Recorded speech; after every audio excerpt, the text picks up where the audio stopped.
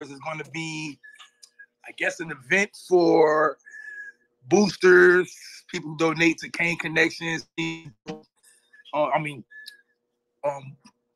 Season ticket holders, one tier, you have the opportunity to go to an event that they having. I'm not going. I'm going to see the game. I'm going about my business, man. I don't do all that. But yeah, we here, man, on spring practice yesterday. Not a lot going on. I think they just basically trying to get the depth chart situated as far as first, second, third team, so on, get in some scripted plays. From what I was told, it's not going to be a lot of plays scripted. They're going to basically go with the flow. You know what I'm saying? See what works and what doesn't work. What players belong in certain situations and stuff like that. So it's not going to be like a scripted game. It'll basically be almost like a scrimmage style. And they say one's going to go versus ones. The two's going to get to go versus ones also, so on, and then everybody else will get some playing time. So. Cal, I know you don't like it like that, Cal. Nah, I'm good. I got a question for you, X, though, that you maybe be able to answer for everybody. How well can you evaluate your kids when it's like I understand like situational football, right? But how well can you evaluate your kids in the spring when it is a scripted game? Well, okay, so it goes like this. You have Mario comes and says, okay, Coach Dawson, Coach Gildry, I'm going to give you maybe 40 plays that we want to see work throughout the season. And then the rest will be, all right, man, go ahead and just call plays. You know what I'm saying? See what can work. So, with the first teams, I think it's going to be some tough, real battles because you want to see what are you going to do when you come out for the game plan as far as a regular game. So normally a coach will get like 30 plays. They'll have scripted, and then they go from there. So it'll be something like that. How can you see? The tough assessment is going one versus one. The tough assessment is going one versus ones. Let me add to the question. I should have said this instead. How well can you evaluate when it's scripted, but you're also trying to be as vanilla as possible? Like, especially with Mario, we don't want to put too much on tape. Oh, okay. Yeah. That's hard. That's hard to say because, it's going to be vanilla. It's not going to be like anything we see throughout the season. But at the same time, you'll have moments where you'll see certain plays ran throughout the season. So again, the ones versus ones, I think that's what we should pay attention to most of the part, like who's in versus the offense versus the defense, the ones. Now, when the backups and stuff start coming in, we can say, man, okay, well, they just finna run plays and see who's gonna be beneficial when these plays are called. Because at the end of the day, it's gonna be vanilla. They not finna give us anything they're gonna show throughout the season. Everything we see is going to be basically, well, this is what we've been running in practice. It works, it don't. We got something different for the season. That's what it's going to be. So you telling me that flea flicker that we're gonna run, that go back to Cam and to throw the Cam McCormick streaking down the field? You telling me we ain't gonna see that one? Well, I will hope we don't see it, because if we do see that, man, Cam McCormick still gonna be he gonna ran a 5-yard play before we get him downfield, man. Nah, I ain't gonna let you do my dog like that. Nah, but man, look, Cam is the older guy in the room. He comes in, he blocks, he does everything the coaches want. I'm not expecting him to be a weapon as far as being a pass catcher this year because Elijah Arroyo is healthy. You got Lofton coming in, and then you got Riley Williams. So we got 3 tight ends we can expect to catch the ball. And if Cam McCormick get passes thrown to him, it got to be he's just wide fucking open. He's just like nobody's within 10 yards of him. Oh man, y'all leave my dog alone. How has Riley looked? Like we've heard, like everybody, we love what we hearing about Elijah. We expect what we hearing about Arroyo. How is Riley progressing? Riley's looked a lot better. He's looked a lot better. I think again when I tell everybody last year he was thrown into the hot fire, he was still immature. He didn't know the college game. He didn't know the speed of it. His body was getting worn down because you playing against grown men. Like I say, man, you got 6-7 year college players. These guys 24, 25, and Riley was like 19. You know what I'm saying? And that's kind of hard for a 19-year-old to be going up against those age brackets. But he's looked a lot better as far as running routes, pass catching, also blocking wise. He still has to get better with that. He has to get better at the attacker point. Because normally when he comes to block, he'll come straight up, and he's a big, tall kid. And he has to know that he can't stand straight up, because when you stand straight up, the defense is going to get you. I think they'll work with him with that. But yeah, he's looked a whole lot better than he did last year. Okay, that's good, because I think one of the questions is like what room, like, because I know after the spring we're going to be able to see, okay, we might need to, like you say, I think the ones across the board, I think it's going to be a nice battle across the board. You know what I'm saying? The safety spot I may be a little edgy on, but I think everybody's going to be excited, like, because we got Zaquan in there, even though he's not going to be a one.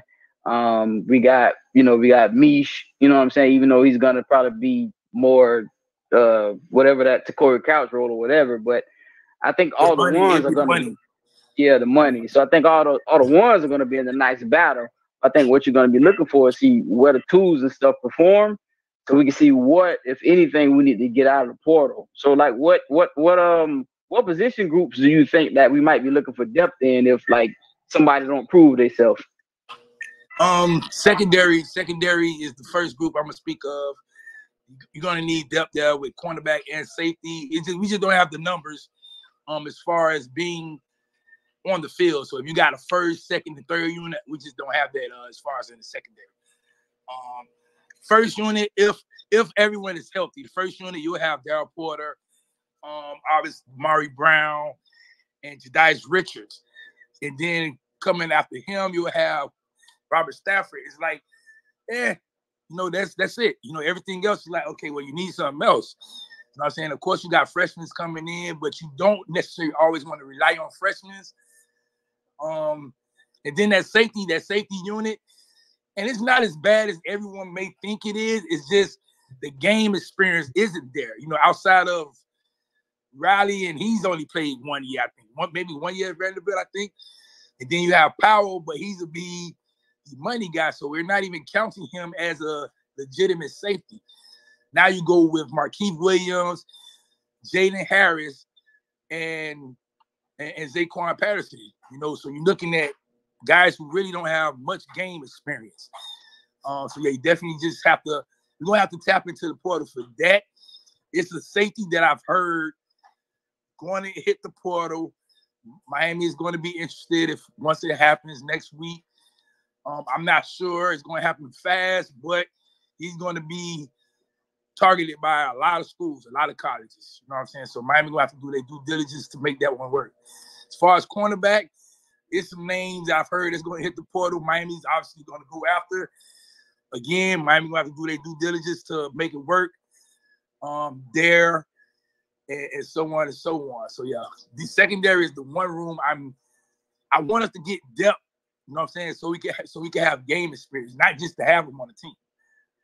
The other rooms, obviously running back, I might as well go ahead and put it out there. Yeah, it's been said that Mark Fletcher's not going to be ready for the season. We've known that for a while. I guess I definitely didn't want to put it out there. I wanted the family to say it first, but it's already out. So yeah, he's not going to be ready for the season. Losing Henry Parrish was a big blow. So Miami is going after a running back in the portal. The running back that the staff was already going to most likely approach hit the portal the other day. Martinez, he's one. It's another running back that they want also. He just has to hit the portal. Can't say the name until he exactly hit the portal. But Martinez is one that the staff definitely will try to pursue. Most likely, he's going to be interested and come for a visit, and we go from there. The rest of the rooms outside of, I think every other room I'm kind of cool with, because I think with the D-line, with the interior guys, you have guys coming in and for freshmen that they think can play right away with Justin Scott and Artavius Jones. Then you have Booker Pickett coming in. Rudolph, he's coming in. I'm still waiting to see if he's going to be in at summer A or summer B. So yeah, I'm kind of okay with the rest of the units, with the team. Yeah, I'm good with that. Oh, okay. Well, y'all heard it here first. Caleb Downs is getting into the portal, and Miami's gonna go get him. Y'all heard it here first from X. But listen. Stop that, man. Don't have no people trying to kill me because I get him home by Caleb,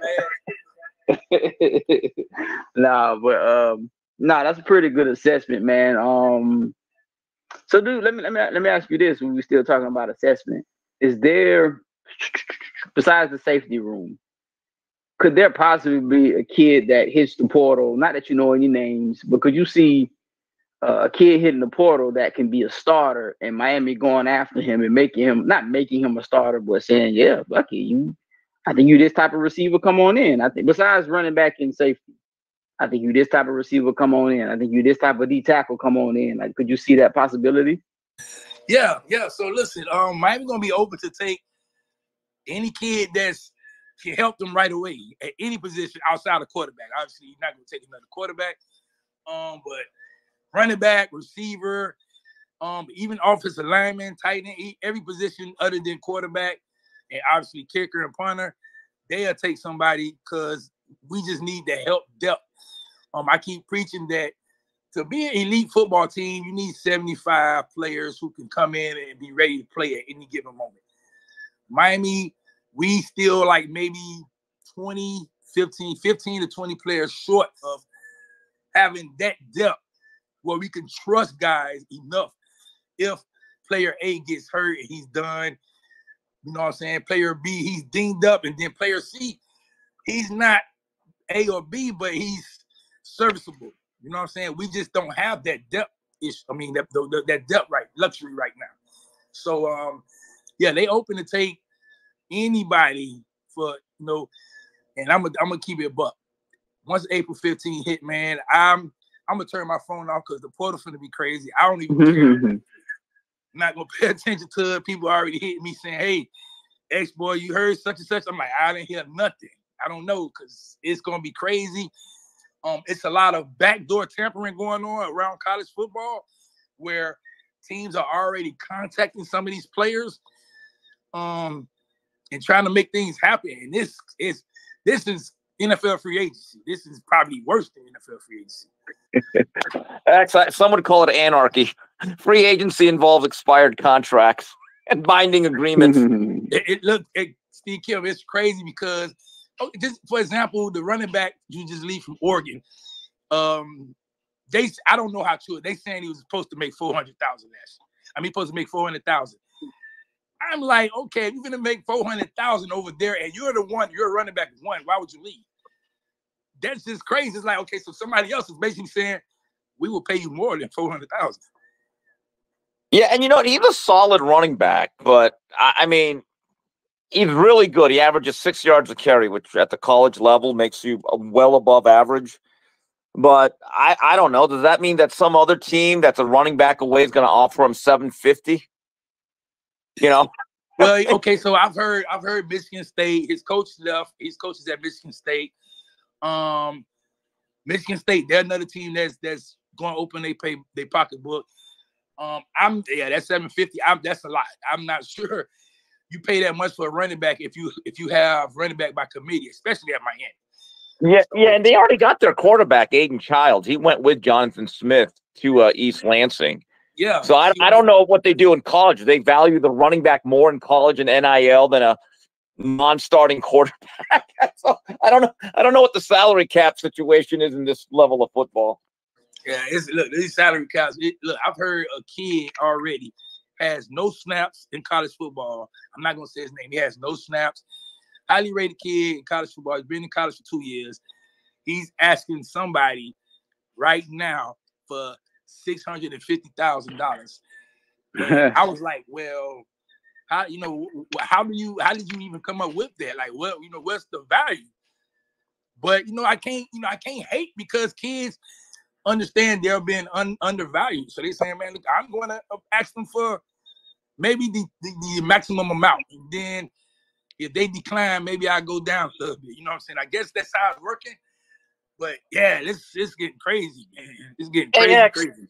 Speaking of running backs, from what you've seen, is Trevante Citizen, you think, physically able and ready to be at least a rotational running back this season? Okay, so in the type of offense that in the type of offense that Coach Dawson ran last year, I think he'll be good because we have 4 running backs that got over 50 carries plus. So I think if we did the same thing situation, we have 4 running backs, I think he'll be good for us getting 50 carries plus. Now, when it starts to come down to 100 carries and more than that, it's like, okay, I don't know if his body going to go through that because he is coming off that knee injury, but he's physically gifted. Just don't know if he's going to be able to take that getting hit 15, 20 times a game. That's a lot, wear and tear on his body though. But because from what I've seen, if you look at our running back, we need a hammer. If there's no Fletcher, we need a big back that can move the pile in a 4-minute offense. If you want to close it out, we got Citizen though. Well, that's what we're hoping. We're hoping we have Citizen. Citizen, he's that. Again, he just have to go through the getting hit 15, 20 times. He has to go through the blocking, stuff like that, catching the ball out the backfield. But again, I don't know. We know Mario's not going to just give one running back 30 carries per game. You know what I'm saying? There's going to be 3 running backs getting touches. So I'm cool with that. I don't want him getting 30 carries a game. If he get 10, I'm happy. That's going to be 10 hard ran rushes for him. But yeah, obviously with the Mark Fletcher news, obviously, yeah, we're going after another running back to help us with that. And then the Jai Allen, he has to get back healthy. So it's like, we got to see what we're going to be able to do, man. The one bad thing I'm going to say about this program, man, I don't understand how can we be a medical school and we have the worst medical program when it comes to our football players. I don't know. That's just amazing to me. Like, man, y'all spending all this money building hospitals and you telling me y'all can't keep these players healthy? But, hey. Maddie, what's happening? Went through the first sergeant, the SEL, and the commander. Yo. What's good? Yeah, man. So again, the portal. This portal finna get funky, man. Obviously, we put out a portal list weeks ago. And 2 guys who we had on the list are gone already. I can expect 10 more, maybe even 11 more to leave. As of now, we're down to 90. I think 90 or 91 players. That still leaves us over the scholarship limit. So we still got to get back down to 85. But yeah, it's going to be some more names to hit. It is what it is. We spoke about this. Me and Streeter spoke about this years ago, like in 2000, 2001, about how some players will have to go and get pushed out. Some players are going to be told, hey, you got to go so we can make room. Or players are going to be like, hey, can I get this money? Oh, no. All right, well, I'm going to go to somewhere that's going to get it. Go give it to me. That's just what college football is right now. We can't be mad. We only got to be mad at NCAA for not allowing players to capitalize on making money with the school. Now they're going to find that money, and everybody's upset. I don't know why. That's just crazy.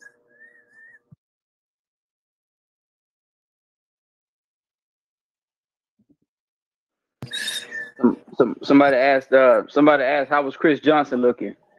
Man, Chris Johnson looks good, man. He's the only, it's if you play a Mario Cristobal offense or team, you got to be able to block. That's the one issue I'm just, hoping he can get fixed.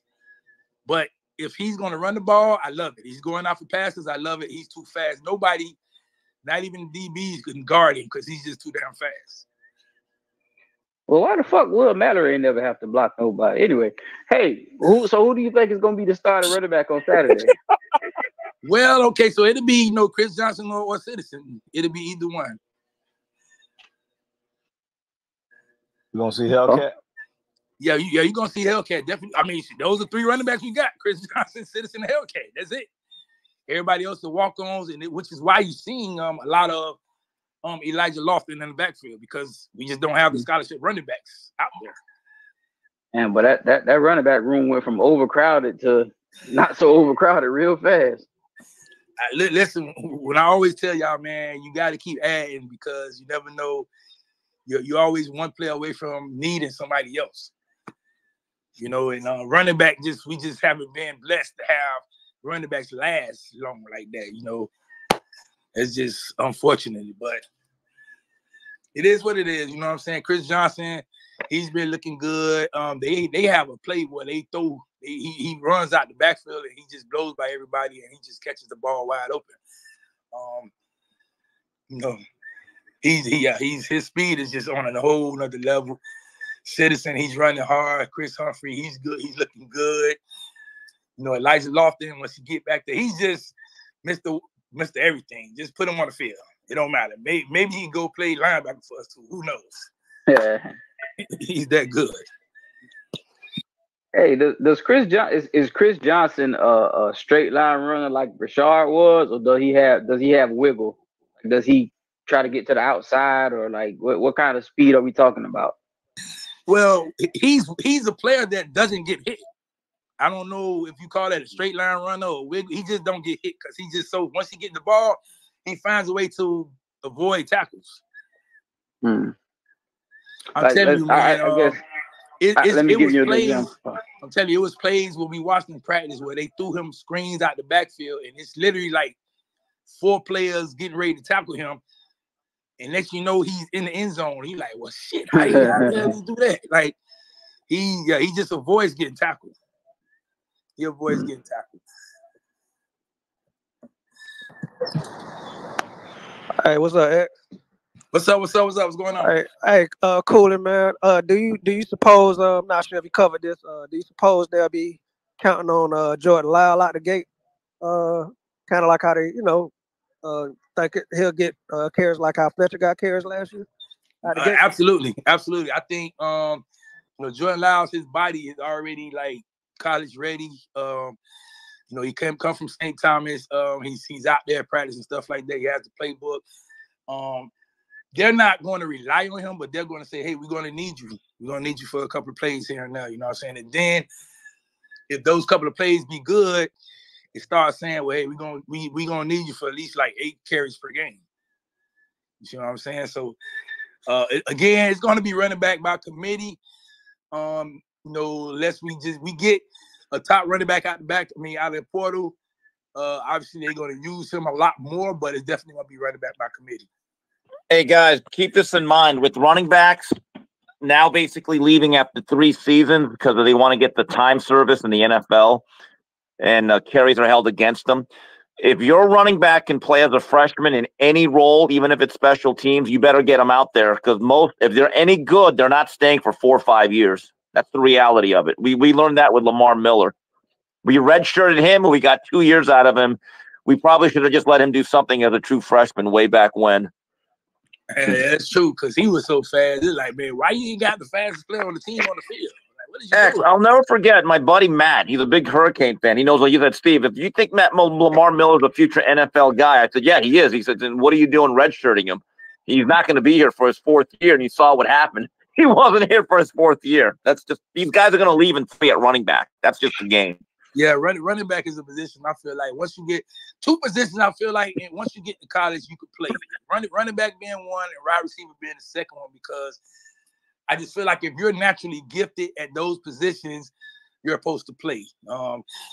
Running back, yeah, they try to get to the league because they know their shelf life is what, 4, maybe 4, 5, maybe 5 years in the NFL. It's like, yeah, you're basically, you have to be really special or versatile to get that second contract. And the way it is now, if you're Ricky Williams with 100,000 miles on the odometer, they hold it against you if you got carries for all 4 years, a lot of them. That's, it's unfortunate, but that's the reality.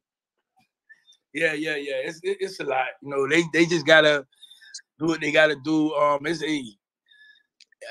Running backs around college football are going to find a way to try to get on the field and get out fast because they just undervalue financially. And once you get to the NFL, they say that we finna give to running backs this ball. So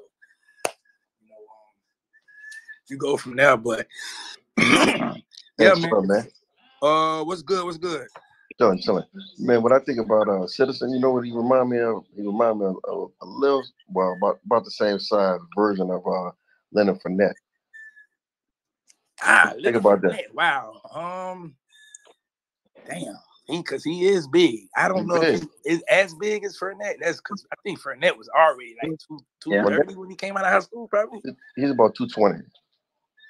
Yeah. Okay. So I'm not sure they're the same as that run. I think Leonard Fournette was just all power, just fast, all power. He didn't have like no. He had the footwork. He had the footwork. And not as much. We'll see, because once Citizen got here, when he first came here, he had everything you needed for a running back. I don't know if the footwork is completely there back. We'll see Saturday, but yeah, Citizen is special if he's healthy. He's a special running back, man. Citizen came in with a better lower body development than any running back that we had as a true freshman. I remember seeing him, like he did not miss leg days. Yeah, his body is there, definitely. Somebody said, somebody asked, how many receivers are we looking to add from the portal? Just one. You look to add one, because you still have one more coming in for summer class. So you'll add one more. They want a big body receiver, hopefully that we could get the guy that they want. If not, they'll still add somebody. Because Chance Robinson, man, look, he looks like he's ready to play college football right now. His body, he's already 6'2", like 220. When I say 220, I'm talking about muscle. Ain't no fat on him, all muscle. He's working. He's ready. Roy, you got a question for us? Yeah, before you get off the running backs, isn't Lofton being used? I hear he's good showing out at running back. Yeah, for spring, he's being used in the backfield. We just going to need him right now for spring because we just don't have the scholarship running backs. We only 3 scholarship running backs for spring, which is crazy. So yeah, Lofton is definitely being used in the backfield this spring for us. And something else to point out, we have used the walk-ons before in the spring game for the last few years. So don't be surprised to see some names out there that you may not be familiar with. Is Walden's son still out? Absolutely. Walden's son, he's getting a lot of burn during spring practice. He's getting a lot of burn. So yeah, definitely gonna see him Saturday. He's a fast kid too, man. So yeah. He's very fast and physical.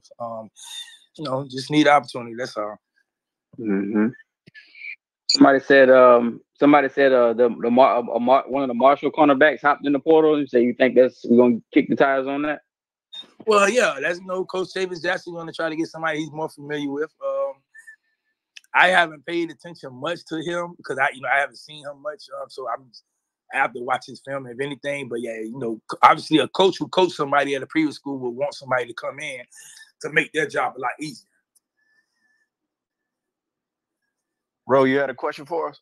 Yeah, I was wondering just about the secondary. I came in a little bit late as far as portal guys coming in. I think we need that depth from a secondary standpoint. Yeah. Well, I spoke earlier about it. I said, we'll need a safety and a cornerback to come in and help us as far as depth-wise, because we just don't have the numbers as far as game experience players there. So, yeah, we definitely going to need some help there.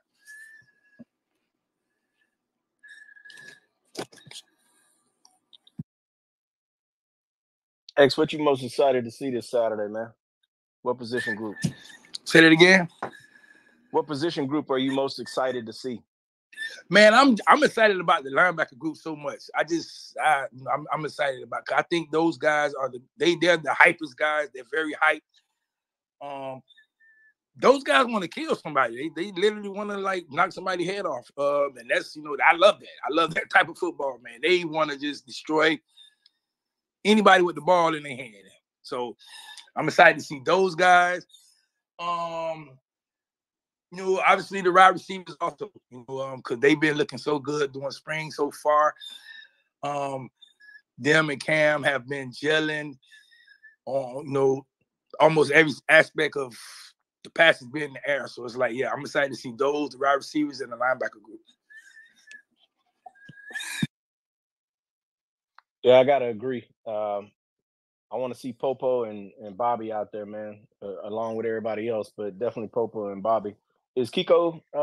Is he gonna be out there at all? I'm not sure. I'm not sure he'll be available to play Saturday. He's out there though, but he's not. I'm not sure he'll be available to play Saturday. Has he been dressing at all? Yeah, he's dressed. He was dressed last week. He was dressed last week when they just had pads and helmets and shoulder pads. On, but yeah, I doubt he be active for Saturday because Saturday they're gonna hit Saturday. Malik gonna be playing linebacker? Yeah, Malik he's playing linebacker and he's playing the jack position. I think he's better suited at jack. If Malik is at jack, offense is gonna have a problem. Him and Bobby Washington. I feel like those two guys, if you put them at jack, I don't think anybody could keep them away from the ball, from the quarterback or the ball carrier, because they just attack mode. Mm-hmm. And they got the speed. Yeah, they got the speed. Nobody, like, the tackles are not going to be able to block those guys once they come off the edge. Not at the jack position.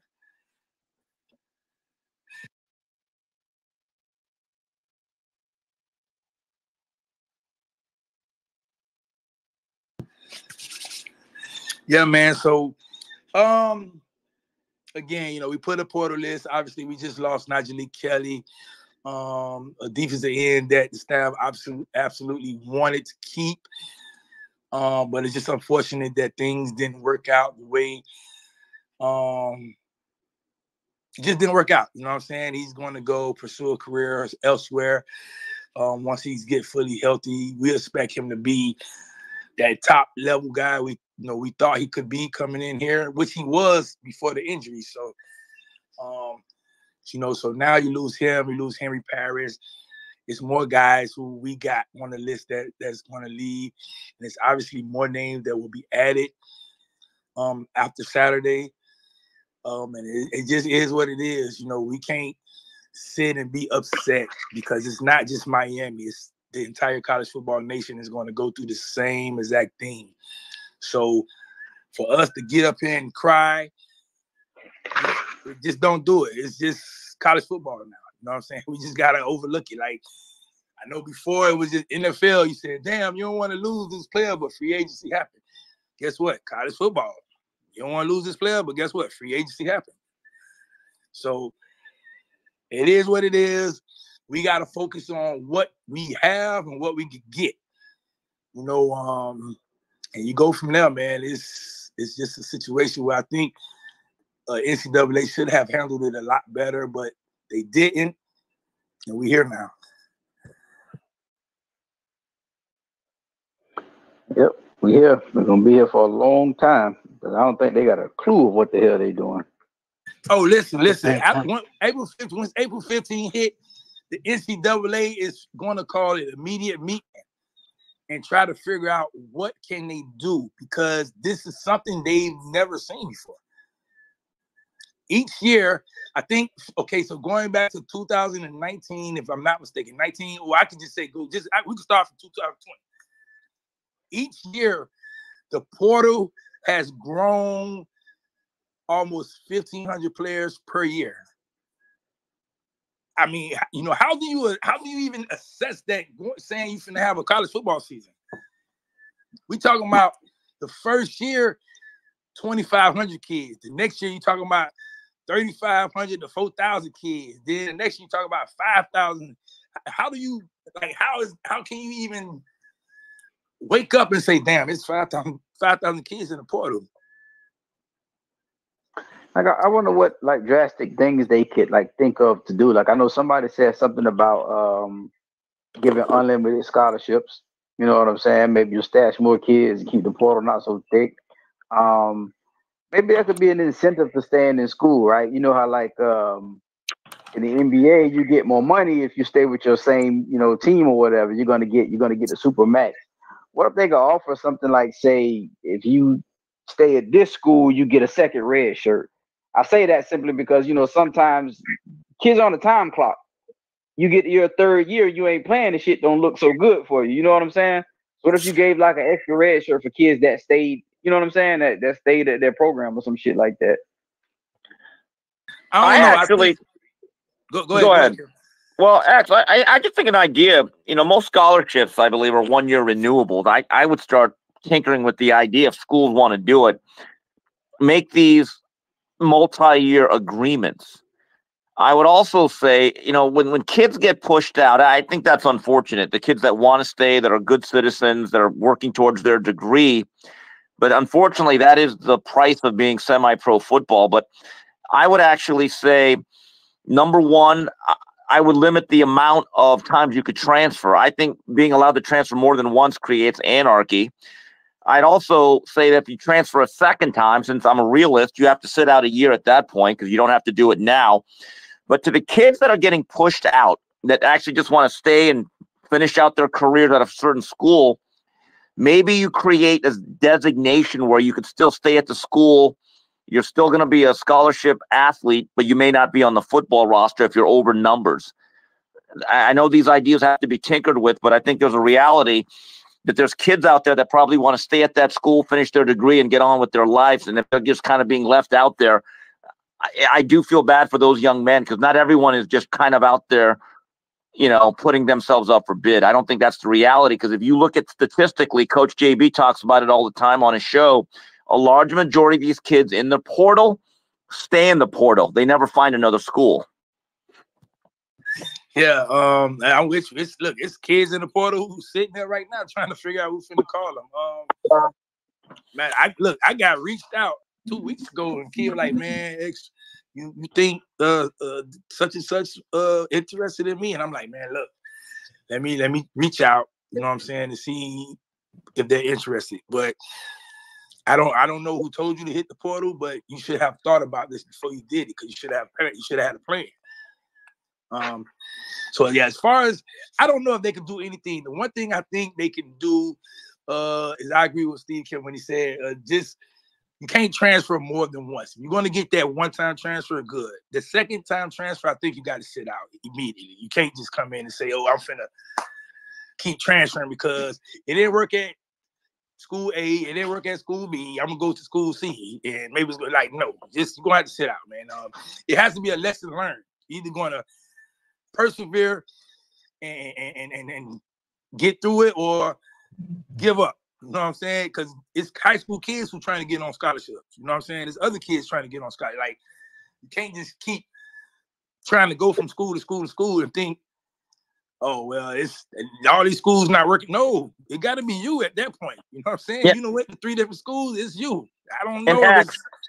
I'd have a couple more ideas. Nothing against Cam McCormick. I don't think anyone should be allowed to play college football more than 5 or 6 years. No, I really don't. That. I know there's a whole COVID season and all this other stuff, but short of going on a Mormon mission, like I know BYU had a bunch, but they're literally putting 2-3 years of their lives away. Let's move along the process because you are holding up high school kids to have their opportunity. By year 5 or 6, you should have your degree and ready to go on to the next stage of your life. You know, I had another idea. I think there's ways you can do this, but also I'd also put in a rule so that kids cannot leverage their beloved school that they said they're so loyal to. If you're going to put yourself into the portal just for the whole notion of leveraging your value and getting more NIL money, I'd make up a rule that if you want to put your name into the portal, you're not allowed to go back to your old school. If you really want to leave, leave. Bye. Shut the door. Make that a rule. I think that's a good one. I think programs have a right to say, hey guys, we shouldn't have to re-recruit 70 kids every year. It's ridiculous. So if you're going to pull something like they're saying Bear Alexander put rumors out there to leverage USC, his second school, I just would have said, fine, just leave USC, get the best deal wherever you can. Once you go into the portal willingly, that school that you just left, that door's closed. Yeah, that's definitely sound interesting. It's a lot going on. I think a lot of the focus is basically trying to figure out what's going to happen with this conference realignment stuff. They trying to figure out this portal thing. Everything is hitting them, and they just trying to figure out what are we doing? What can we do to kind of get the control back? Yeah, the problem is it's the wild, wild west right now, and the milk's been spilled already, so they're not getting it back in the bottle. You know, and I'm gonna tell you the crazy thing is, now, so they just moved the signing period up to to December 7th, which is the first week of December.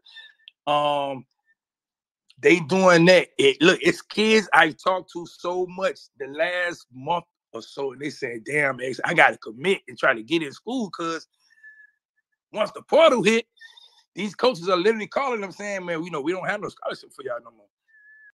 Yeah. It's just crazy, we saw man. this, though. We saw this coming. Yeah, we said it. We said it like, boy, you're going to get left out. So if you find a school, commit, and stick with it. Because guess what? Once signing day come, you might not get that letter of intent sent to you. You know what I'm saying? We said it for years. Yep. G-Nasty, you got a question for us? Yeah, what's good, X, Kevin? What's good, everybody? Hey, What's up? Man. Hey, give me a fair assessment of our quarterback room. We know about Cam Ward. We know about how he looks. We already know he QB1. Now, give me your fair assessment of the breakdown from 2 to 4. So you want my truthful assessment, or you want me to give you No, I want the real. I don't want no political. I want the uncut throat. Okay, so my uncut throat assessment about the quarterback room. Yeah, I'm not gonna speak on Cam because Cam is, I don't care what quarterback we had this year. Cam is that guy. As far as 1, 2, and 3, you have Reese, you have Emery, you have Ja'Cory. Obviously I won't speak on Judd. He's there, but not gonna speak on him much. This is my truthful assessment.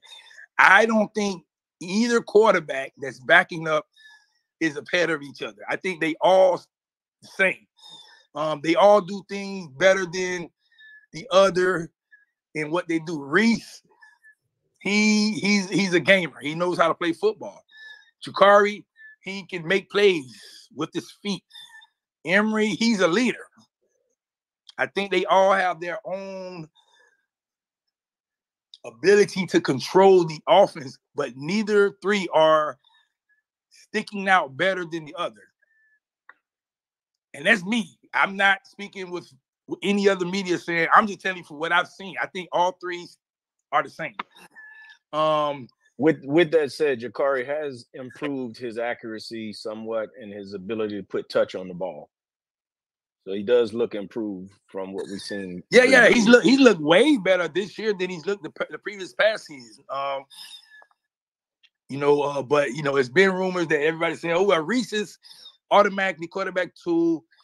From what I've seen, I don't know why he would be quarterback 2 because he didn't show himself to be quarterback 2. That's me giving my truthful.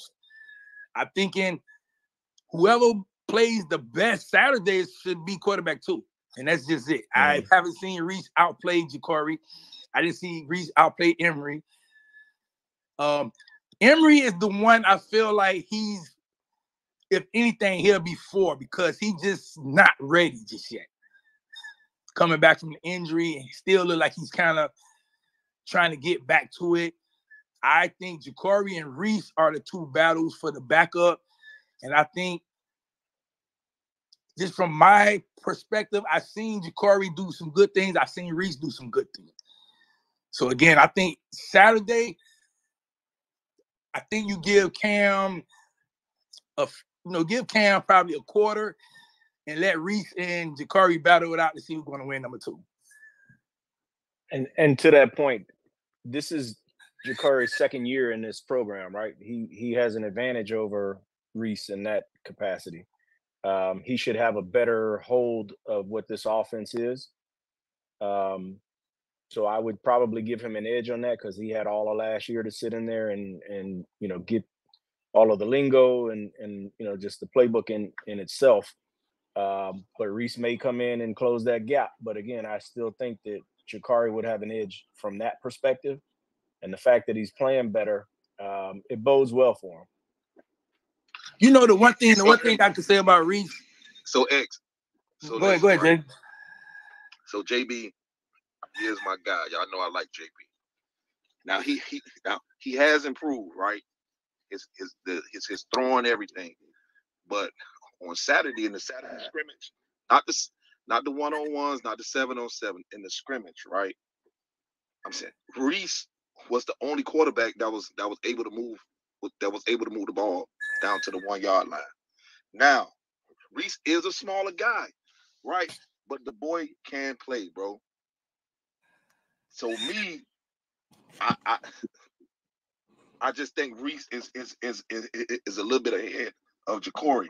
Now Emory is the 4th quarterback, hands down. He hasn't looked good in either scrimmage. I don't know if he rushed himself back or whatever, but I just think it's a battle. I know everybody is going crazy over this and just making it a whole big deal.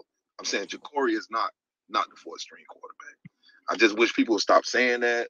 And the kid has improved. Man, he's doing his job. He's trying to fight for the position. And we just got to sit back and let this shit take its course. Yeah, I totally agree with you. Just like I said, I think Reese is a gamer. He's just one of those guys. He is a gamer. I got to give it to him. Yeah, you put him in, and he's just gonna play football. He don't. One thing about a quarterback is you got to have the, when they say forgive and forget, you got to have that forgive and forget thing. You make a mistake, you can't go into the next play thinking about that. You got to just forget about it. Reese, he has that. He don't care. He's going in there to just play football. Like, he don't care if he made a mistake. He's just going there to play football. Jakari has to get that. He has to understand that you can't think about the bad plays. You got to always think about the good plays, because guess what? The good plays is going to lead you to being successful. Hey, man, one thing about Jakari and the scrimmage and practice or whatever, bro, I don't give a damn who throw a touchdown. If it's him, if it's another quarterback, bro, he the first one to go down and celebrate, bro. His attitude has been awesome. I understand people. He might leave. I don't know. He might not. I don't want the kid to leave, but the kid has a great attitude. You know what I'm saying? I'll never see the kid with his head down. Never see him moping or no shit like that. But bro, Saturday. Well, to me, I think last Saturday was the real scrimmage. You know what I'm saying? I just think like a lot of shit will probably be held back on Saturday that wasn't held back on last Saturday. Like the linebackers went crazy last Saturday. Like Chase Smith hit Citizen so fucking hard. Like it was just like it was physical. The whole scrimmage was just a physical scrimmage. So we'll see on Saturday. So yeah. Look, I'm with you, man. I know this Saturday, like I told you, I said, man, look, Mario he's gonna be like, man, look, I'm giving the offense this amount of plays, the script, defense this amount of plays, the script. Everything else, you just gonna go with the flow, because they're not gonna anything you see Saturday. Trust me, we 95% chances will not see during the season. So, hey guys, I'd even think about limiting Cam to like 10 snaps. We know what we have, and put him in the Pope Mobile. Don't even risk it. And to Jay's point, if there is a real battle for number 2, I think the rest of those snaps need to go to Jakari and to Reese. And to your point, Jay, the thing is, when you have a backup quarterback, that number 2 has to be really, really close to replicating the number 1, because you're trying to run a certain system, a certain set of plays. And if it's too much of a contrast, that becomes an issue. And the one thing I like Riley, I do. Problem is he's very limited athletically, which limits the whole offense. You saw what happened last year. There was no threat at the mesh point. But the one thing that concerns me about Jakari, as Barry Switzer said, when the band's still playing, can he consistently hit intermediate mid-range passes that you need in any type of air raid system? That means the deep comeback, the dig, the square out, stuff of that nature. I thought he showed flashes in the bowl game. I don't think we really helped him out with that offense we ran. I think he'd be better off in a tempo system that lets him run around a little bit. But Reese, to me, seems to me more like a facsimile of Cam Ward, to be honest with you, from what I've seen, than Jakari. Yeah, you're absolutely right there. Right with that one, Cam. Steve Cam. We'll see. It's a lot. You know, I don't be paying attention to the chat and stuff like that, man. Like you said, Jay, man, Jakari is the first guy to he's celebrating with everybody on the team. You know what I'm saying? He's celebrating with everybody. He's always happy. And that's just who he is. You know what I'm saying? He's battling it out. He's trying to win this backup job. And we'll see how it goes Saturday. And guess what? He's not the only one trying to win a backup job. It's a lot. It's a lot of kids that's trying to win that backup job Saturday. And we'll see how it goes Saturday, man. It's just, you know, it's just college football. You know, sometimes, man, you got it, and sometimes you don't. That's just what it is. Again, you know, for the villains, you got the list. We put it out. Yeah, it's probably going to be more names added, if anything, after this week. I mean, after Saturday, but we'll see. We'll see, man. What else we got? Recruiting. Oh man, recruiting. You know, we just had like 2 big, huge weeks in Miami.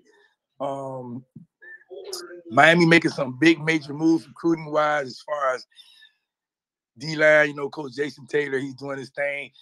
I think a lot of you guys go ahead and start telling Coach Joe, sending Coach Joe your apologies, because the man is out there recruiting.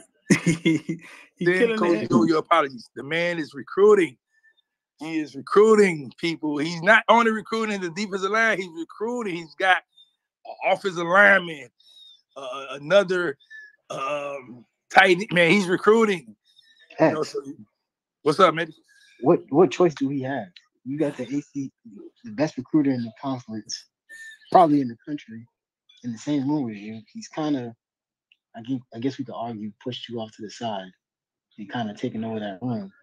Like, what other choice do you have? Like, but Maddie, so let me ask you this, because okay, so we automatically give Jason Taylor the best recruiter. And granted, he's won it. He's won it last year.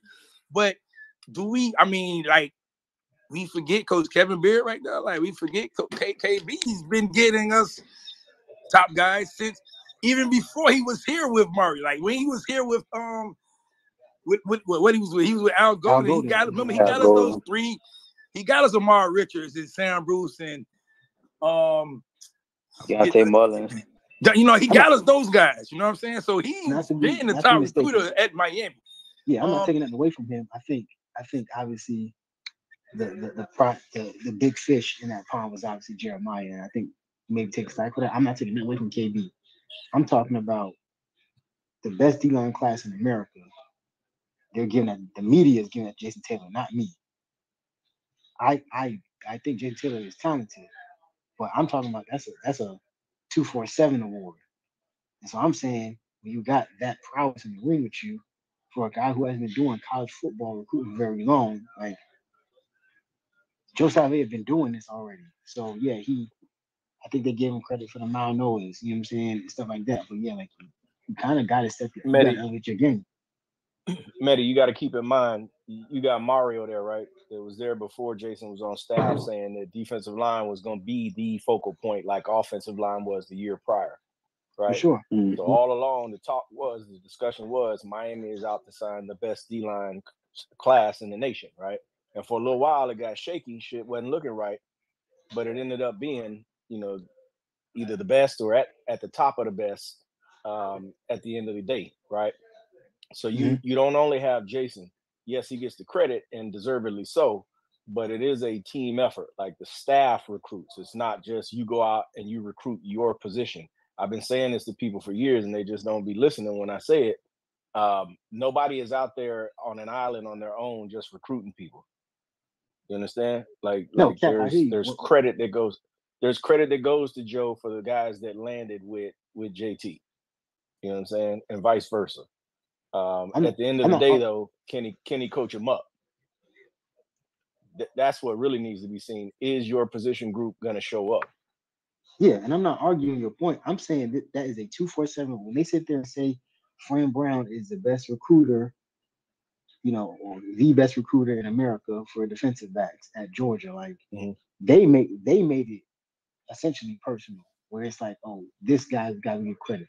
When you see those recruits, they'll have those little signs that says recruited by so and so, primary. Like it is a team effort in theory. Yes, it is, and I agree with that.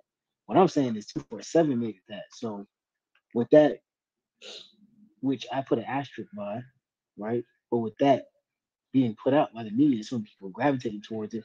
Everybody talks about Brian Hartline, right? Can Brian Hartline go to another school and still have the same caliber of success that he did at Ohio State?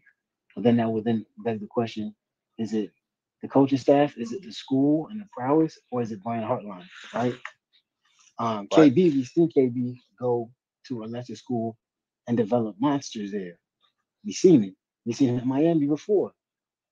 But the way my issue that I have is that the way the media pushes it is that while it is a team effort, they make it seem like it's a primary and an alternate recruiter, and then those individuals get all the credit and they put on one of those scales, and then that makes them more visible because now we know people are beating down Jason Taylor's door like, hey, we need you at our school, right? And so I agree with what you're saying. It is a team effort. I'm just saying with Joe Salavea, because the way the media at 247 portrays it, he has to elevate to give, I guess, that media outlet the warm and fuzzy that he's handling his business on the recruitment trail. That's all I'm saying. I look at it a little differently, and I say this: the media has a job to do, and they have an angle they need to push so that they can get the clicks that pay the bills, right? For sure. I think Mario is comfortable with Joe. You can see evidence of that by him, working with him for so long. Mm-hmm. So I don't think that there's any like jeopardy for Joe within the program. That's just outside noise, to be honest with you. Mm-hmm. Well, no, the only outside noise coming with Joe would be him leaving to go to get an NFL job, and I'm not sure he wants to do that. But I will say, as far as around college football, yes, college football and NFL, those guys both have came calling for Jason Taylor, and Jason Taylor stuck it out with Miami. It's college football teams coming for Coach D. Nicholas. Guess what? He's sticking it out with Miami as of now. Coach KB, we don't have to worry about. I guess he's a Miami guy. He wants to be in Miami, so we don't have to really worry about that. So yeah, I think, in all, yeah, we give Jason Taylor the credit, rightfully so. He did go out there and get us the top defensive line class. But yeah, we got some damn good recruiters. Coach D. Nick is a hell of a fucking recruiter. Like, he is getting us the linebackers that we need. You know what I'm saying? And not just that, he's helping with the rest of the class because of who he is, the type of coach he is. He's a very exciting coach. Jay, he speaks in spaces a lot. Jay probably could tell you how exciting just watching Coach D. Nicholas is out there, because he's just so motivational, as far as how he teaches you and how he coaches the game. KB the same way. Coach Mirabon, he's another one, the top recruiter. I don't think he get as much credit as we think, because we just say, well, Mario is there helping them, but all the offensive linemen love Coach Mirabon. They give him the credit. They give him probably the same amount of credit they give Coach Mario. You know what I'm saying? So yeah, we have some 2 big weekends recruiting wise, man. Some top linebackers, Zayden Walker. He's a kid from Georgia who's very, very, very close to almost thinking about Miami. You know, DJ Pickett, that's another kid I keep telling y'all. That's a Miami lock. Amari Wallace, Bryce Fitzgerald. He's the kid that's Columbus. Chris Ewald, another cornerback from Chaminade. Miami, man, they've been doing some heavy recruiting. And granted, Mario used these Under Armour camps and Rivals camps to get these kids on campus, and it's working. That's brilliant. Like, it's very brilliant for him to use those camps to bring these kids on campus, man. Again, somebody asked me that today. They were saying, X, you think we're going to go after a second quarterback or get another quarterback instead of Luke? I'm not sure you guys – look, you want to keep Luke in his class because Luke is damn good. Damn good. I don't care about his ratings. His ratings don't mean nothing to me. That kid is damn good. Yeah. I know he looked good in 7-on-7. Cam Newton say he's not a game changer. He say he's not a game changer yet. Okay, so I want to ask Cam, like, what does that mean? Because if you look at his junior season, I'm trying to see where isn't he changing the game, because he made that team good. They won a game manager. Our national champions this year had a game manager. You see what I'm saying? Like, that's the truth. JJ? Yeah, I mean, McCarthy might be the 5th pick in the draft, but if you look at him, they had to manage the game. I mean, I saw a game, we all did, against Penn State. His last 37 plays, he handed the ball off. Right. Mm-hmm. Right.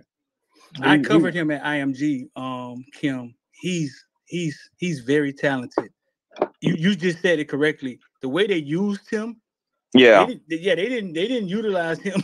They didn't utilize him at all. But he's very talented. They decided that run will be first, and that's how they did it. But when I covered him at IMG, bro, he's one of the better quarterbacks I've seen at IMG. Him and Kellen Mond, were two of the top quarterbacks I saw at IMG. Man, he could run, he could throw it. Watch, man. I think he's going to be successful in the NFL, bro. Yeah, he's the biggest question in this draft because the tape does not like stand out to you, but the people that really know football seem to like him. So yeah, like what if he starts getting weapons and they're wanting 4 wide empty all of a sudden? You know, they didn't really run that at Michigan. They didn't run it at Michigan, so people don't think he could do it, but he could sling that ball. But X, check this out, X. I see Henry Parrish just posted videos of him working out, right?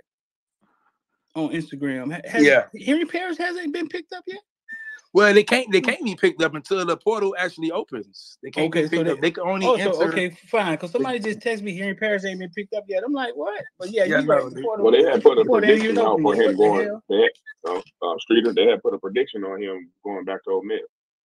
I know. I mean, He's basically going to go back to Ole Miss. Once it opens, he'll go back to Ole Miss. You can't choose your school just yet. You got to wait till the portal opens. That goes for us and everybody else. Like, yeah, somebody just texted Hey, me. Swag, you got a question for us? No, I was gonna say, y'all gonna say what y'all want to say about Luke. That boy walked them boys to that Georgia championship. Yeah, and it wasn't no game management. That was he did that. Yeah, so Streeter, the quarterback you went to Georgia and covered not the quarterback they have this year, the one they had the other year when they won the championship. I forget his name. The walk-on guy. What was the quarterback name who was at Georgia? That one Spencer. That's him? At Georgia now? No, not at Georgia. Bennett? He was at Georgia when they won the back-to-back championship. Bennett, right? Stetson Bennett? Yeah. Him. He wasn't no game. I mean, he wasn't no outstanding quarterback. He's a game manager. Like, he just did what they wanted him to do. They won the football game. Yeah, I think part of playing quarterback is not making mistakes. That's it. That's it. All you got to do is go out there and not make mistakes. But you got to also trade Dilfer. Yeah, well, you got to also line that can block for you. In some situations, though, too. In certain big moments, when it was time for him to make a play, whether it was in the air, on the ground, on his feet, I think he showed that. That dude is a gamer, man. I don't care what nobody say. That dude is a gamer, man. I watched that game, that state championship game, He put that team on his back. I think he I had think like five I think tutties. what you get. I think what you get in college football is you get people saying, well, you want the Johnny Manziels, the Lamar Jacksons, you want the CJ Strouds, the quarterbacks who just going out there and making it look so easy, effortless out there. And, it's like, okay, well, damn, if you don't have this type of quarterback, your team ain't going to be successful. I think this is what college football wants. But you're not going to always get that. You're going to get the quarterback from Michigan who can just say, well, man, I don't need to do all this. I got a good team. I can hand the ball off, and I can make the throw when I need to make the throw. That's all you need to be successful. I mean, we, as college football fans, want a certain style of quarterback play. But if the quarterback play that Miami had last year goes out there and don't make those mistakes, nobody's complaining. And guess what? Miami wins games. But since he goes out there and make those mistakes, we complain. And Miami lose games. It's like, shit, boy, we don't want that type of quarterback no more. Our last national championship was won by a game manager. That's what Kim just said, Oh, you said Miami's on. Ken Dorsey. Yes. Ken Dorsey. The greatest, the epitome, the greatest game manager ever, Him and Steve Walsh. Two best game managers I've seen at Miami. Yeah, Kim, I was just about to say Steve Walsh. I think he was like, both him and Ken Dorsey was just surrounded by so much talent. All he had to do was just go out there and just say, hey, I'm going to turn around and get this thing to Clinton Portis. And Andre Johnson might be streaking down the field, or Jeremy Shockey might be streaking in the middle of the field. And we good. I ain't got to worry about nobody sacking me because Brian McKinney, he got me on the left side. We good. Ed Reed going to pick off 30 interceptions and run 10 of them back. I'm good. Just don't mess up. Nick Saban won 6 national championships since 2009. Yep. How many of them quarterbacks was game managers? The McCarron, McElroy. McCarron. Yep. There were certain McCarron's in the UFL. I watched him this weekend. He actually played decent. Yeah. Tua's just a guy. I don't want to offend any Dolphin fan, but he has his limitations. Jalen Hurts, good pro, but he has his limitations. So yeah, look, you can win without dominant quarterback play, but you can't win it with bad one. We found that out last October. The one thing each of them had was dominant running backs, though. No, they did. Running back. Yeah, they had dominant running backs. Derrick Henry. Dominant team. They had a dominant team. You got to be dominant at all aspects of the football game. You got to be good offensively, defensively, special teams, coaching. You got to have all those aspects to be a good football team. Miami, we're trying to get that. We're trying to get to that level where we have a dominant offense, a dominant defense, special teams, and the coaching is good. So I will say the last probably 4 years. No, I'll be watching on ACCX. You got boxing matches to watch too. So. The last 4 years, our special teams have been good. 4 or 5 years, we haven't had any real issues there, and I've actually seen it get better in terms of like punt coverage, kickoff coverage, return games gotten stronger. Well, Kappa, that's the one thing I want to see a lot better. I feel like we should be doing a whole lot better as far as kick return and punt return. I guess we've improved. Us being blessed with having Roscoe Parrish, Devin Hester, Philip Buchanan, Kevin Smith, Santana Moss, having those type of guys, you know what I'm saying? Having those type of guys, you looking and saying, well, damn, man, why we can't have at least 2, 3, 4 return punts or kicks per year? It's like, listen, damn. If anybody's listened to me long enough, I've been bitching about that for the longest, right? Because special teams is an integral part of the game, and you need to win 2 of the 3 phases in order to win a game. And oftentimes we overlook that phase of the game. In the last 10, 15 years, it really hadn't been a priority, and it's frustrating. But I've seen the change in the last few years. It's trending in the right direction. And I'd like to see that continue. That's why I say I like seeing guys like Bobby and Popo out there on special teams, because they're fast, they're smart, they're intuitive, they want to hit. I'd love to see, somebody other than X back there returning kicks. I don't think he got the top end speed that we like in that role. but he is fairly consistent hand-wise. He reminds me a lot of like Braxton, you know. Doesn't make very many mistakes. And I'll take that over a guy being quick and fucking around and fumbling because he's trying to do too much. You know what I'm saying? No doubt about that, bro. We can't have those fumbles. Those fumbles cost the games, man. But yeah, man. So we hear Speeder. You know, it's been a lot of rumbling on social media over the last couple of days. Blah blah blah. This blah blah blah that. We put the list out of guys getting, you know, we think that was going to hit the portal. And I gave y'all this list like what, a month ago. You know what I'm saying? And I guess since names are starting to hit the portal, now it's starting to be a bunch of craziness going on social media only on social media, because nobody is addressing it personally. Obviously, nobody really knows. But what's all this chatter going on? What's that about? The list. Okay, so we put a list out for the villains. And I guess we're gonna have to update it. We put a list out for the villains, and with the list, when we put it out behind the paywall, is a write-up that goes with it, and it kind of explains how we're projecting, what we think, why we think. X is kind of the brains behind it. Then we sit down, we look at it, we be like, oh, this guy can go off. Oh no, we don't think he should be on there.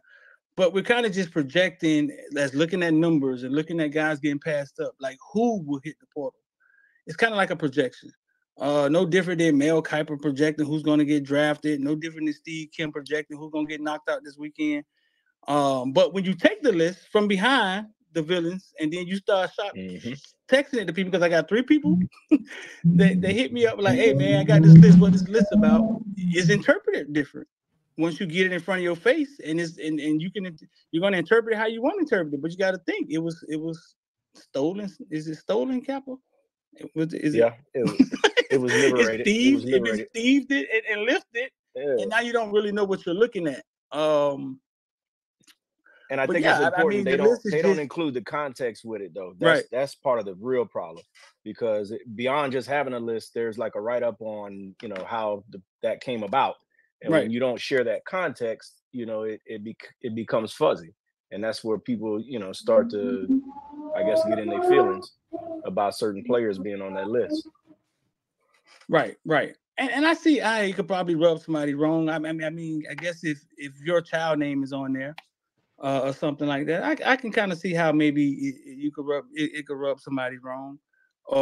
But yeah, it's just a projection.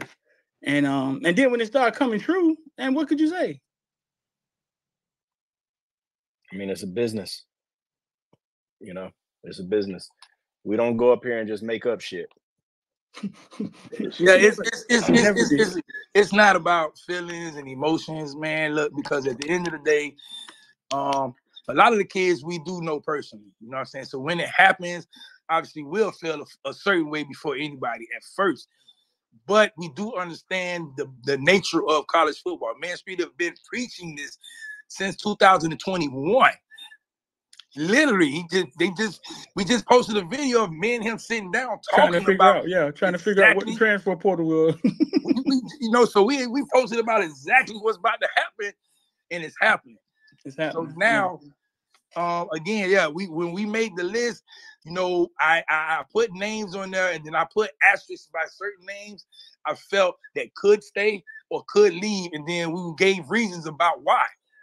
So when it come out, I guess people feel a certain. I mean, I don't care if you feel a certain way. Who cares? Whatever.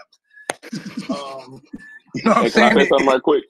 End of the day, hold on. But end of the day, man, you know, the players got to do what's best for them, and the team got to do what's best for them. That's just what it is. Go ahead. Okay, so the list. I was looking at the list, and we all seen the list, and then, like I said, it got the fan base in uproar. You got Jakari Brown on the list, okay? Then when we think about when you posted the tweet about the bad dream and all that other stuff, it had people also in the uproar, because it's like you have this concern and you have a personal relationship with Jakari Brown, but you also got this kid on the transfer portal. So it leaves people wondering, like, what's the reason why would you have him on the transfer portal list? Like, what's the motive behind that? Well, okay, so if you got the list, from us, you see his name has an asterisk by it, right? Right. Right. Okay, so it was always it's possible that he can hit the portal because you have Cam Ward this year. Next year you have Reese, and you still have Emery. One of those quarterbacks is going to say, "I gotta leave while I got the opportunity." It's either going to be Emery or Jakari. Right. So right. Emery name was on there too. Yeah, the list was made asterisk. before. The list was made before that tweet even came about. Yeah, well, correct. Right. So I mean, so people pay attention to what they want to pay attention to. Yeah, it's basically X just did the numbers. Dog, if y'all think about it, we have 2 transfers in at quarterback. One is 1, and the second one may be 2. You got 2 transfer quarterbacks in front of 2 guys that was here already. 5 years ago, that would have looked like death to the quarterbacks that are here already, right? But it looks, but because of the transfer portal, we ain't thinking of it that way. But you got 2 transfers in here that may be 1 and 2 on the depth chart. That's wild. But you also See, that's why. got a situation where you probably gonna take another transfer quarterback in the spring. Y'all need to wake up, and X and Street trended that mug based on what was happening, and it's not a surprise that his name's not on that list. I was gonna ask that question. Right. Y'all see us get you if Cam kills it this year, and you see a prolific offense, don't be surprised if we in the portal shopping again for another quarterback. I know. Hey, listen. But you got to get the right one though. Listen, it's look. If you into the business of winning football games, quarterback is going to be the one position I say I don't think you have to recruit that good in high school because you could get one out the portal. You know what I'm saying? So if you're in the tradition of winning football games, the transfer portal quarterback position is going to be the one main position that you're going to say, hey, let's tap into that. Let's tap into that right there. And that you should invest in. Cal, you was going to say something? No, I was gonna say y'all just see how context makes shit so easy. Right. You know what I'm saying? Like that's all it is like you can just ask a goddamn question and somebody will tell you, well, common sense. Hey, look, both of the quarterbacks got asterisks by their names. So we just doing the numbers. Like it's too many guys in the quarterback room that can play college football at this level. You know what I'm saying? But it's like we can't, people screenshot stuff and you take stuff and run stuff and all that stuff. And sometimes it's just context, man. It's just a simple question. Right. Now, as far as the tweets about JB, I mean, it's simple. I mean, I think Ja'Cory Brown is a talent that we haven't had at the quarterback position in a while. He's big, he's fast, he's worked really hard on being able to throw the ball, and we watched him be the only quarterback that we had for the bowl game. We watched him not do what everybody else thought he was going to do, transfer. He didn't transfer. He stayed here without taking a snap this season, and then he went on that field with not the real O-line, not all the wide receivers, and he played a game for the Hurricanes, and he almost won it. He didn't win it, he lost it. But he was the only quarterback we had. So at that point, literally, he was the starter, probably with a quarterback going to be brought in here, like an older quarterback would be brought in here. But he was the starter. Emery was coming off an injury, and they were going to bring somebody in here to compete with him. So now he's sitting here, he's the starter, and wait for somebody to come compete with him. And then God gives us Cam Ward. Okay, fine. We all happy about that. We all happy about getting Cam Ward. But when spring starts, it looks like he's third, he's fourth. Guys are in front of him. And I think Ja'Cory is a talent that we haven't seen in a while. But that's my own personal opinion. So I tweeted about it, and I just asked everybody, hey, listen, okay, so if Ja'Cory is fourth, if Cam Ward was to get nicked up and go down, y'all good with the quarterbacks that we have in the room? And I asked the question, and I'm looking at the thing now. The thing got 54,000 impressions, 100 between both of the tweets, and everybody went ape shit. I want people to understand this. I had never said anything about race in any one of those tweets. I think that's kind of low-hanging fruit. I think that's kind of the easy scapegoat to talk about race. We're talking about talent, and I believe that he's the second best quarterback on the team. I believe that he was going to lead us to a playoff. I said this from day one because I know what it looked like. I know what it looked like because I've been covering these kids firsthand for a long time, editing their videos, watching them play. I watched them grow up. Like, I know what it looks like, and I'm going to stand on that. I don't need ESPN. It's the same thing I told y'all with James Williams before he had that good year last year. I don't need ESPN to tell me who these kids are. I don't. Not the ones I know. I've been watching them my whole life. You know what I'm saying? I don't need ESPN to stamp a kid. I don't need 247 to stamp a kid. I don't need On3 to stamp a kid for me to think he's somebody. I know what I'm looking at. So I just was posing the question of, one, how did he become fourth without a competition? And are y'all good with the backups? Now, when it comes to media and people questioning us, listen, bro, I started this a long time ago, not knowing what I was doing. X came on a little later because you see he's like a Hurricane super fan, and he knew so much about the Canes. And I knew X since he was 8 years old, man, running around in Pampers and shit. But I wait a minute. I was gonna say running around in Pampers at 8 years old, boy. 8 years old. I started this a long time ago, right? And I was working full time as a CEO, and something told me to leave and put all my effort into something that I built, or I would have a lot of regret. So I did it. So when I got credentialed with the Canes, I didn't know what I was doing. A lot of times I would feel uncomfortable in the room with them. I would feel uncomfortable in the room with Susan and these people because I didn't know if I was supposed to be there. I felt very uncomfortable for a long time. And then a conversation happened one day. It was kind of about kids being not wanting to interview. And I told one of the guys from one of the big media, from one of the bigger platforms, hey, maybe if you taught the kid, if you teach him what's important about interviewing and how it can help build his brand, blah, blah, blah, maybe they'll be more comfortable with interviewing with you. And they looked at me and they say, man, that's not my job. It's not my job. Like, I'm not here to teach kids nothing. And I shut up. I sat back and I shut up, and I realized, in that moment, I realized what I had that a lot of these bigger companies didn't have, is that I was from the fabric. I was from the community. I knew Josiah Trader when he was 9 years old. I knew Jeremiah Smith when he was 9 years old. I just had lunch with Jeremiah Smith. I knew Popo when he was 12. I'm from the fabric, and I realized I was sitting in the resource that these bigger companies are trying to get in. They have the resources and they have all the guys across the nation, but they want to be able to get into the community to be able to talk to these kids, make these kids comfortable and things of that nature. But I realized I was a part of it, and I had the relationships already.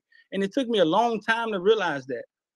I could pick up the phone and call most of their parents. I grew up playing basketball with Bane Dad. Natalie Kelly mom texted me the other day. She pissed her son was on the list, and I could just pick up the phone and call her. I know I could just pick up the phone and call her. So when we start talking about credible sources and credible media companies, right? I don't think it can get more credible than us. We don't have to check our sources because we are from the fabric of the source. And I never stood up and really said this, but I'm realizing that, yeah, it's a new day. We are from it. We know these people. We know these kids. That's why they look different and sound different when we sit down and talk to them. They're comfortable. They trust us. That's why it sounds different. So if we do say something that seems out of bounds, or it gets you, it makes you feel uncomfortable, I think you ought to stop for a minute and think about what we're saying, because we don't say many uncomfortable things, do we, X? Nah, we don't. We don't, but we know every fucking thing. I mean, you just said it. We literally know these people, like literally, like personally, family members and stuff like that. So we look at it a lot different than everybody else. You know what I'm saying? So that's why even today, people was asking me, "Oh, you gonna speak about the Najee Kelly?" And I say no. I say his mom or him. can speak about it. I'm not gonna speak about it. That's for them to speak about. Right, because dog, listen, we're from the fabric. All we ever did was protect the kids. You know how many kids came on our podcast and started saying my nigga this, my nigga that? Y'all ain't never heard that. We had one of Kane's stars come on our podcast, told us he tore his ACL in the state championship. We stopped the podcast and say, hey man, don't you ever tell nobody that again. Y'all have never heard anything like that from us because we protect the kids. We are from it. But I would think if we say something, I would think that you would think that, yeah, the guys that are from it, that actually have the relationships, that've known these people for years, are the ones that know what they're talking about. Whether you believe it or not, we know what we're talking about. We may not sound or look like the other people, right? But our information runs deep. Our relationships run deep. And for people that want to question because we said something that didn't feel good to you guys, you can't question whether we're Kane fans or whether we're for the Canes. I mean, listen, man, if you got a brother or a friend or somebody that's with you and all they do is tell you good shit, then they're probably not really your friend. Yeah, and I mean, I would think we should question our loyalty towards the kids more than the team, because we're not here for the team. We're here for the kids. At the end of the day, we started doing what we're doing for kids in our neighborhoods. You know what I'm saying? It's true. And a lot of them don't have representation. A lot of them don't know how to navigate between adults, not talking to them, between adults, telling them something's going to happen, and they trust them because when they got recruited, they told them it was family. A lot of them don't know how to navigate through that stuff. So yeah, we know these things. I mean, it's a gift and a curse. But these are the things we know. I know a lot of y'all, when it comes to football, y'all just want to get away from y'all wife, drink a beer, go out on Saturdays, watch the game, and hope that we're good. And that's about as far as y'all want it to go. You know what I'm saying? And us saying something that doesn't sit right with you or your team or your coach, it messes up your September and your November because you don't want it fucked up before it started. I get it. I get it. For those people, I understand, man. But at the same time, if something's not right that we see is not right, we're not just going to sit here and not say nothing ever again. We're going to say something. And y'all could take it how y'all want, but just know, man, the race card, I mean, listen, bro, the race card, that's something that's low-hanging fruit. You know what I'm saying? That's an easy way out. Nobody said anything about race. I said talent. How did Virginia Tech feel when they saw Hendon Hooker 10 Alabama ass up? I'm sure they felt pretty bad. Yeah, man. At the end of the day, again,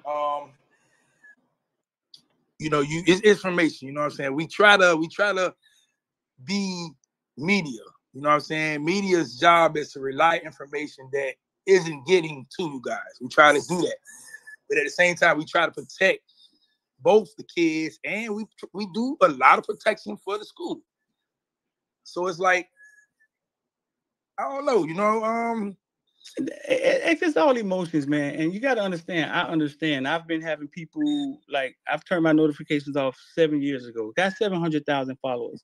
But y'all have 430 people here in X, and me and Hayes had 700 people at the same time.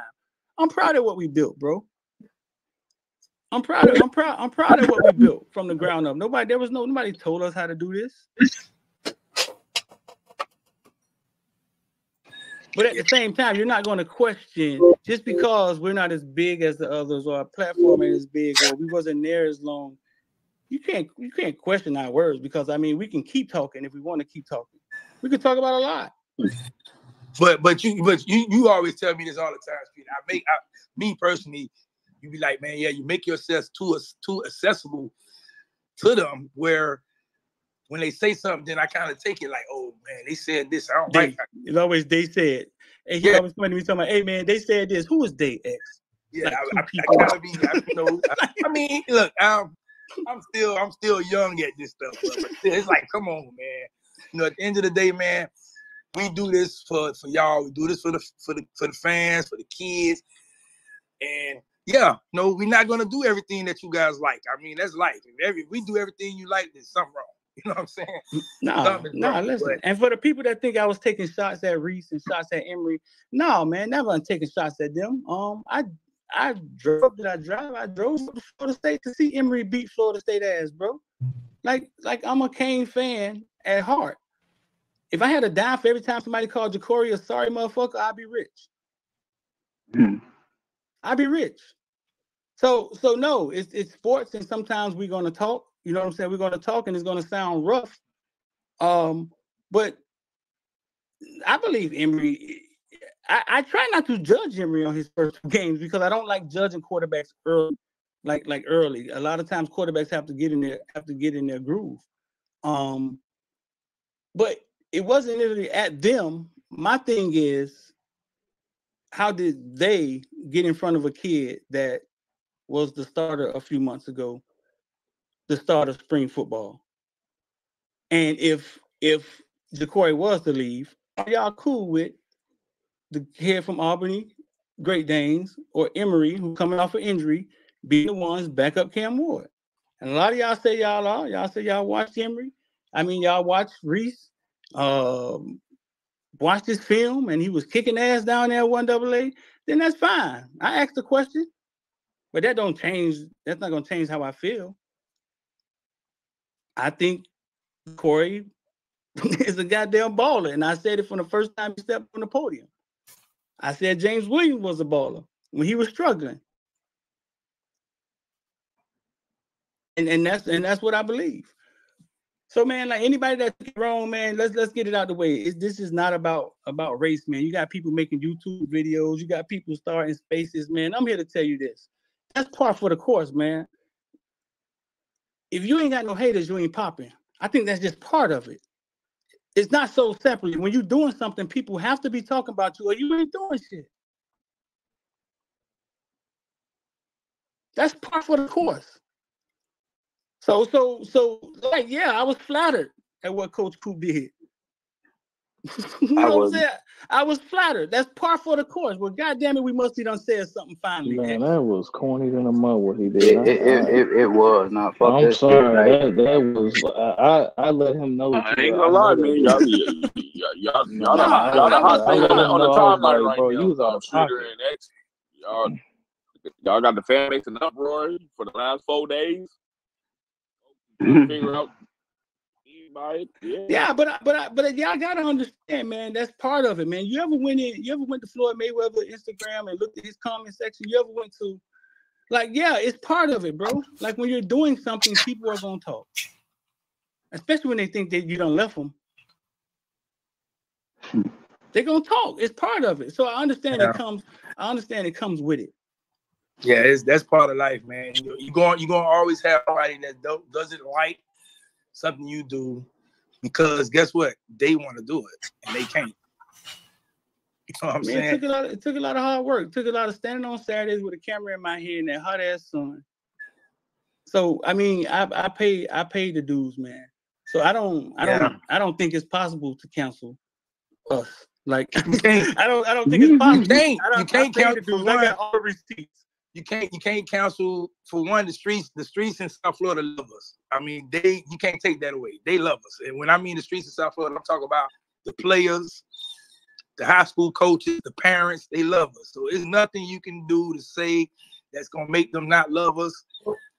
And the crazy thing is, the same people who do the most talking are same people who see us Saturday and hold their hand out to give us five and dap us up. Yeah, but I mean, it's part of it, man. It's part of it, man. But I'm here to say, bro, listen, media, like a lot of things that Black people have done, we've came late, right? Like you see Roland Martin and you see Joe Buttons and you see guys getting into media, but we were never the face of it. Growing up, man, we saw maybe one Black person on the phone and the rest was, they was in suits and media never looked at us. We never owned any media.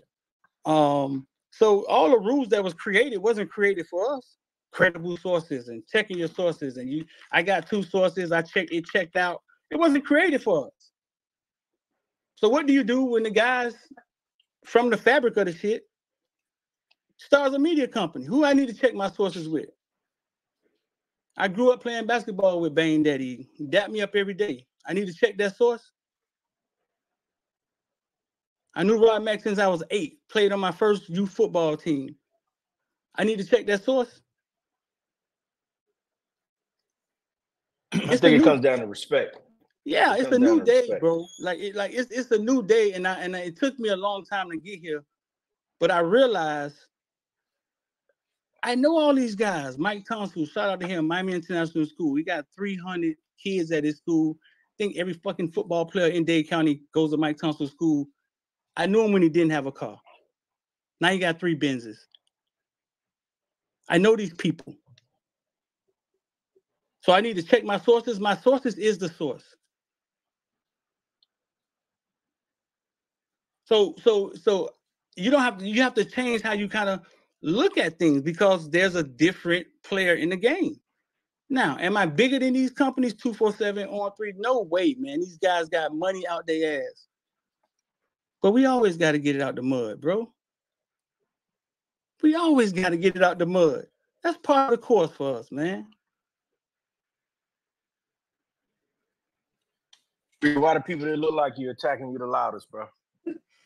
I mean, crabs in the bucket. That's all.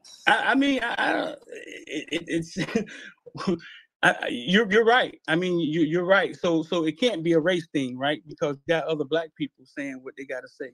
But sometimes when people think you have left them or you've gotten far from them, they can't relate to you sometimes. And I understand. I think sometimes we get away from ourselves, right? You spoke earlier to X about making himself too accessible, right? And I think as fans or friends of the show or whatever you guys may want to say, it's weird that you guys won't take that and say, oh shit, that's true. Like, yeah, these guys are accessible. So instead of me going and, going off at the mouth and saying this and saying that, why don't I just fucking DM one of these guys? Or why don't I just fucking get in the group me or whatever it may be? And shit, we can say like, bro, why you saying that? That don't sound like blah, blah, blah, blah, blah, blah, blah. Yeah, you know what I'm saying? Instead of just got to be all this backdoor shit or this shit over here, that shit over there. That doesn't make sense. Like, Coach, shit, fuck it. The dude, Coop, that made the show, like, bro, instead of just, like, throwing that fucking tweet up there to do your show, you could have did that show without that goddamn tweet, right? You did the show with the tweet, but you could have took you could have took the time to fucking DM them and say, hey man, I want to use y'all tweet for y'all show because it's this, that, and the third. You didn't do that, so when you leave that show up there, you see people in the comment section attaching that shit to saying, oh, Caneville is making it a race issue. Well, goddamn it, that was none of that was in the tweet. You know what I'm saying? But the same goes for people in these spaces, bro. Like y'all know damn well how easy it is to reach out to one of us. Well, I ain't gonna say one of us, but I'm saying to reach out to Streeter or to reach out to X or come to the group me or whatever. That's easy. Y'all have that access. But we get outside of ourselves and we stop thinking about that shit. You know what I'm saying? You're not thinking that, damn, I can just hit one of these boys up and shit because they from the mud, just like me. Yeah, they don't. It's the same reason Uncle Al got killed right here where we at, and the same reason Young Dolph got killed in his hometown. It's the same reason. Yeah. Same reason. Most of the guys who doing something, they just leave their hometown because that's why Rick Ross is probably in Atlanta. Because what you're saying, Cal, makes a lot of sense. Damn, we got somebody right here that's part of the media or part of what's the name. You know what I'm saying? We could just holler at him, maybe partner with him, maybe we can put some. Yeah, it should be like a resource, right? Mm-hmm. Yeah, but they become they become something else. You know what I'm saying? They become the op. We call it today. They become the op. That's what it is, man. Right.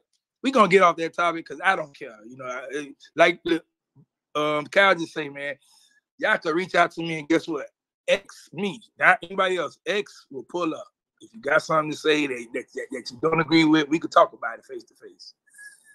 I ain't doing no more back and forth. And patience. I mean, the truth gonna come out. I mean, I'm patient. Like when I started investing in the stock market, I learned a lot of patience. I learned how to wait. Like eventually, somebody's gonna transfer. Somebody's gonna go to another school, and we're gonna see if they can play or not. You know what I'm saying? So patience is a virtue, and I'm good with that, man. But don't put the race thing on me. That's low hanging fruit. I've it's never crazy, been able to Peter, tell if because somebody was racist or not. Like that's it, something I don't go through life trying to figure out whether you're racist or not. I don't, that's not something that I'm not built like that. I don't go through life looking for those indicators. And just because he's black and I'm black, then you're gonna say it's a race thing is childish, to be honest with you. It's childish. I mean, to be quite frankly honest with you, University of Miami know what I'm talking about. To hell with the rest of y'all think. They know firsthand what I'm talking about. So that's kind of like all I really care about, to be quite frankly honest with you. Yeah, man. So it is what it is. We're gonna get back to, we got spring, one more spring practice tomorrow, and then you have the spring game Saturday. Again, it's gonna be not scripted spring game. It's gonna be, they'll give them a certain amount of plays to go off of and stuff like that, and then everything else will be just get it out the mud. Who's going to be included in the 2-3 deep roster and who's not. And you go from there. The staff will jump in the portal fast immediately because it's going to open April 15. There's already some names getting put in. And you go from there. Ralph, what's up? You had a question? Yes, sir. What's going on, fellas? What up? Great space. I just want to touch on a little bit of football, if y'all don't mind. So I've heard different viewpoints about my favorite position, which is the offensive line. It's not the sexy position, but so far in the spring, I know there's a elephant in the room with the left guard position. So, I mean, I know it's the spring, and I don't know if y'all touched on it. It's just the spring, I know. But what's it looking like? What's y'all opinion? And what y'all, from what y'all been hearing this season? Hopefully, your assessment or what you've heard doesn't include the coach's nephew. Because if that's what you come up and ask for now, I'm not going to answer that because it was just a couple of days of practice. He's not going to be in no game for us starting the season or nothing like that. Sampson, Pancake has been working out at left guard. Matt McCoy also. Sampson has been working out at right tackle also. Matt McCoy been working out at right tackle also. It's been I don't even want to say this guy's name, but I'm gonna say it. It's Zion. Zion is back out there. So you can list by fall camp come, if these guys are still on the team, you can have pretty good depth at offensive line. I think the only issue we was looking at was, can Zach Carpenter come in and be the immediate replacement for Matt Lee? As of now, it's looking like he's that guy, but he's not Matt Lee. So I guess we won't know until we actually see a game with him playing in orange and green. He's not Matt Lee. We can get that out there. Everybody, Zach Carpenter's Matt Lee. He's not Matt Lee. So, X, you talking about from a physical? Yeah, I was gonna say, what do you mean by that? Or like a leadership? He's physical. He's physically gifted. He's not the leader Matt Lee is. He's not the pulling center that Matt Lee is. He's not a good puller. Okay. He's not a good puller, but as far as him blocking man up, zone blocking, he's a damn good blocker. He's a good pass blocker. But when it comes to pulling, he's just not what Matt Lee did for us. Matt Lee did a hell of a job. Probably the best job we've seen in a long time at center. So I'm going to say that. He's not Matt Lee, but he's not bad. He's a damn good player for us. He's going to be a damn good player for us. So, yeah, don't buy into that. The nephew playing stuff like that. That was just, pitches in a few practices. You know what I'm saying? It wasn't like he was going to be a starter. Like that. Yeah, no, I'm of the mindset that whatever Mario do on that O-line at this point, I'm just going to ride with whatever decisions that he's making because I'm that confident in his, decisions in the offensive line. So it don't matter if he says that this guy is the guy for this spot. Then, as a fan, I'm rocking with that. Hey, Axel, you had a Bigfoot sighting? Yeah, we did. We did. You saw Yeti? You saw Loch Ness Monster Nelson. Okay, gotcha. Yeah. He's out there. He's out there. He's running. He heard he got some reps in the other day, which was Tuesday. I'm not quite yet ready to jump back on the Zion's train. He has to be available. That's it. I want to see him available, but at the same time, I think we have other capable offensive linemen. They just did a good job in recruiting offensive linemen the last 2 seasons. So.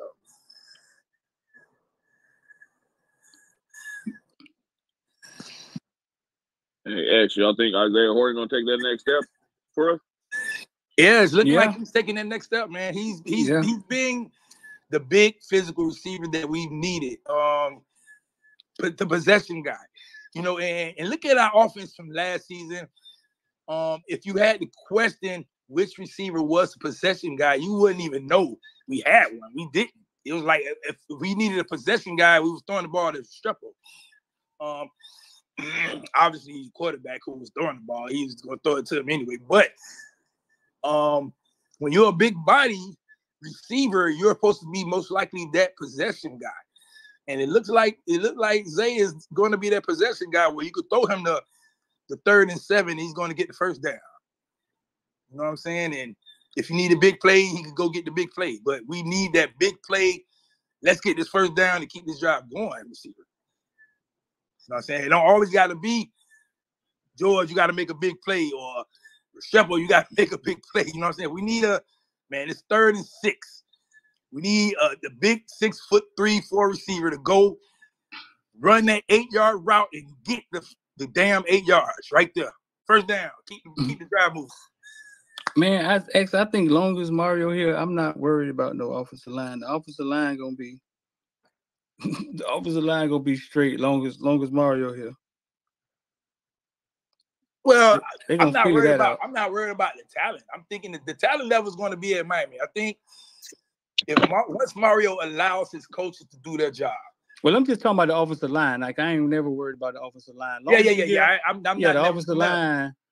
Yeah, they always gonna fix that. That's gonna be on point. So that's something that I think is always gonna be on point. Hey, Streeter, I was in a space about a week or 2 ago, and Luther Campbell mentioned to me or us that Mario really is focusing in on like game situations and clock management. Have you heard anything about that? Hey, you heard anything about that? No, I'm being serious. I'm not making a joke. That's what we were told. No. Say that again, Kim. What they have? They got a class or something? They got what they got? They got well, class. They got a what well, they hold call on. it? X, A coach's clinic you can go to. Call. Give me a TO, baby. Get a TO. Well, baby. book. You know what they should do, and I'm trying to get this over to him. Ernie Adams, who's the football researcher for Bill Belichick, he's like this old white guy that went to high school with them. He was a guy that managed the game for Bill, basically. And the Julian Edelman, and I'll send it over to you, Street. I'll text it over to you after this space. He did like a 3-hour interview that I watched. I mean, I learned a lot about football in the Patriot way, and he's the guy that he played high school football at Phillips Academy with Bill.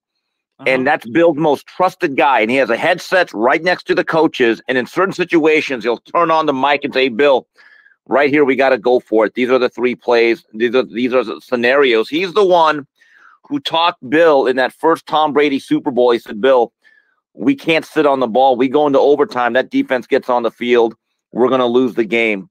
Get Vinatieri in position. And he explained why. I mean, this guy is a football savant. Every team needs a guy like him. Well, yeah. So Miami has that. I guess we do. Obviously, not for Georgia Tech. Mario, no. Or Rutgers. Mario has 2 guys. He has 2 guys. He has 2 guys on his sideline that one. Even the Georgia Tech game, he was telling him to do it, but he didn't do it. 2, he's the guy. He's basically Mario's right hand man. He's supposed to be there. I think Mario probably understands. She should listen to him then. It's not working. Yeah, it's not working that way. Because the Rutgers game was the same thing. Yeah, I mean, that Rutgers game, the thing that stands out to me, guys, is that the last 3 plays, we needed to go into the end zone, and we kept throwing passes in front of the sticks. And I'm thinking to myself, Mario, here's the problem. You need to throw the ball, and you have to make this clear to everybody. Guys, we got to stop the clock, which means that only happens with the first down or if we throw it towards the sideline. And I remember, and again, that game doesn't mean anything. I said, Mario, you got to learn how to coach games. You can coach football. That's not his strength. And I know people get pissed off when I say it, but there's just too much evidence against him in this regard. Yeah, nah. See, at the same time, I think, if Mario's okay, you're gonna say because Coach Dawson here runs his offense. Coach Dawson's supposed to have somebody that's close to him, close to Mario, basically relying those plays to Mario. The guys who I think Mario has that's speaking with him in those moments, I just don't know if he cares, but he's probably saying I'm not going that route. Yeah. But Streeter, can I give you another scenario that people don't talk about where I thought he bungled everything? And again, he doesn't understand modern day football. First half of Louisville. We're up on Louisville. We have the ball. And we have to realize, I think Louisville was getting the ball back. The way we handled that last drive, it's almost like, well, let's just punt. And I'm thinking to myself, you just completely shifted the momentum of that game. Because that's one of those situations you have to manage and you have to understand, are we getting the ball out of halftime or is the other team? Because that should completely, absolutely dictate the way you think the game of football because you're trying to squeeze possessions. Mario has to understand one thing. If you're going to be a good coach, you're going to be a guy that's going to win me a game or two that's 50-50, or you're going to lose a game that's 50-50. That's the difference between a championship and just being a guy that gets paid a lot to recruit. Steve, let me ask you a question. You hear me? Steve, you hear me? I'm here. Yeah. When the last time you watched that Rutgers game? The Rutgers game, I watched it the day it happened. And I haven't watched it since. I just watched a few clips of Jakari, but I didn't watch the whole game. I watched it 4 days ago. Partly what you're saying, I agree with, as well as far as the coaching stuff. I don't know why Mario still has those 2 timeouts in his pocket. Yeah. We had 2 timeouts left? Yeah. That makes it even worse then. Mm-hmm. That makes it even worse. So by no means this is me defending Mario, but I gotta speak up on Jakari and his ball placement. And we talked about this internally the other day. And I haven't seen Jakari all spring, so I personally have not seen him, so I don't know how he's progressed since then. But the play that we lost the game on, because he scored, he ran it in. He had some pretty questionable decisions in the pocket, driving in, and then he just eventually ran it in. That put us up at 24. When I say question, I mean there's one play, you go back and watch, there's one play where he threw a fade ball to X, and he threw an inside slant to Isaiah Horton, which I don't understand what the purpose was at. And a lot of those passes were in the coverage. But the play that you're talking about, we talked about earlier in the space, being able to put the ball in certain windows and how you may not feel like you fit the system. But play he threw to X. X got to the sticks. It was a 4th and 6. The 3rd and 6 before that, X had a wide open seam. He threw it at his kneecaps. That would have been the first. And the play that won the game, X got to the sticks and he threw it behind him, and X had to come back to catch the ball. And then he turned around and tried to dive for the first. He was short, and the refs called him down. That's ball game. Yeah, that's the play when Lou Cristobal missed his block and Jakari had to step into it. I know what you're talking about, but go ahead. Mm-hmm. Regardless, because I'm not saying that play was that we spoke ad nauseum about why whatever his number is was on the field, but I digress. All the pockets that he had were terrible pockets that he had absolutely no time in. They weren't the best pockets they danced weren't the pockets that TBD saw all season, but Tyler saw all season, but they weren't completely terrible either. We gotta be able to kind of spread that wealth when it comes to finger pointing if we're gonna do that to all parties involved, right? It can't just always be, oh, it's only Mario because Mario can't coach. There are parts, like I just said, that he showed some incompetence, absolutely. But we also got to look at how some of those things played out for people on the field. They coach the game, they don't play. So I say that all that to say we got to be fair about when we point our fingers at who is responsible, who is to blame, because it's not always a singular point of attention when it comes to that. Hey, Matey, hey, Kim. Y'all spoke about the Mario keeping the timeouts in his pocket. Well, I was told he kept them timeouts so he could go out and recruit. Now I'm just joking. Oh, man, I'm going to call you Andrew Galata. That's a low blow, X. God, dog, we feel like Riddick Bowe's balls right now. God, dog, man. But listen. I heard he just going to have 4 timeout half in the spring game on Saturday. That's what I heard. On that. But listen. Oh, man. Again, I've been to practice. There's other people been to practice. I could tell you that it's Mario is doing things a lot different this season. Definitely what we haven't seen the first 2 seasons. He's around coaching. He's just coaching. He's letting his coordinators coach football. He's letting his coaches coach their position group. He's walking around. He's happy. He's getting after them. He's making them work hard.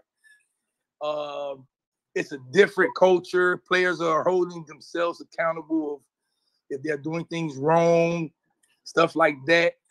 So yeah, it's just different. I think this season, man, is going to be a good season. One, we got a quarterback who's special. When you have a quarterback who's special, he could dictate how the season goes. 3 to 4 games last season. If we had a quarterback that was special, we have a damn good season. Not just average. You know what I'm saying? So it's like it's here, man. It's a lot of excitement, man. Not just with Miami fans, man. I'm telling you, it's analysts around college football saying, man, maybe this might be the year Miami can get it going. And we'll see. We'll see. What's up? Bob had his hand. Go ahead, Yeah, Bob. I heard him talking about that block. That was Rivers who missed that block. That wasn't Cristobal. I watched that game too. There was one of them was chipping, and one of them had somebody cross their